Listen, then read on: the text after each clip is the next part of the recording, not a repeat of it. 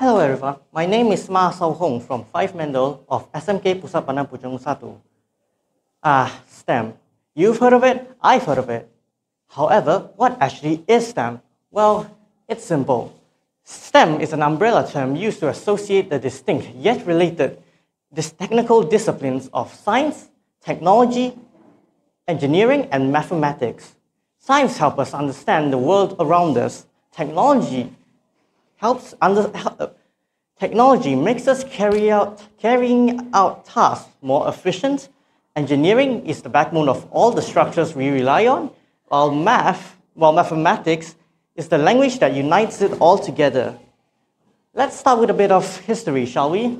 Emerging as a concept in the 90s, educators recognized the significance of an integrated approach to these fields. This is based on the understanding that the future will be shaped by scientific revelations, technological innovations, engineering of complex systems, and algorithmic solutions.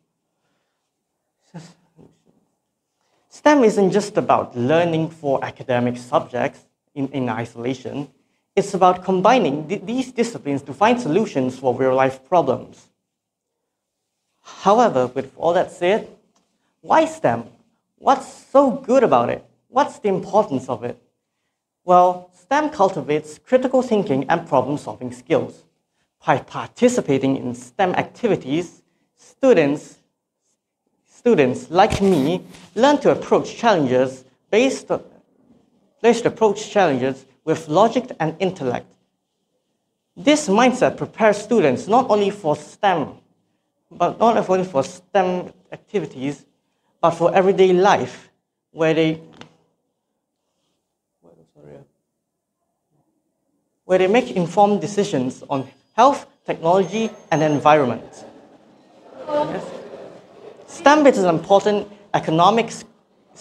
important for economic growth, from fields like biotechnology, data science, and even artificial intelligence. STEM is driving almost every industry in the world.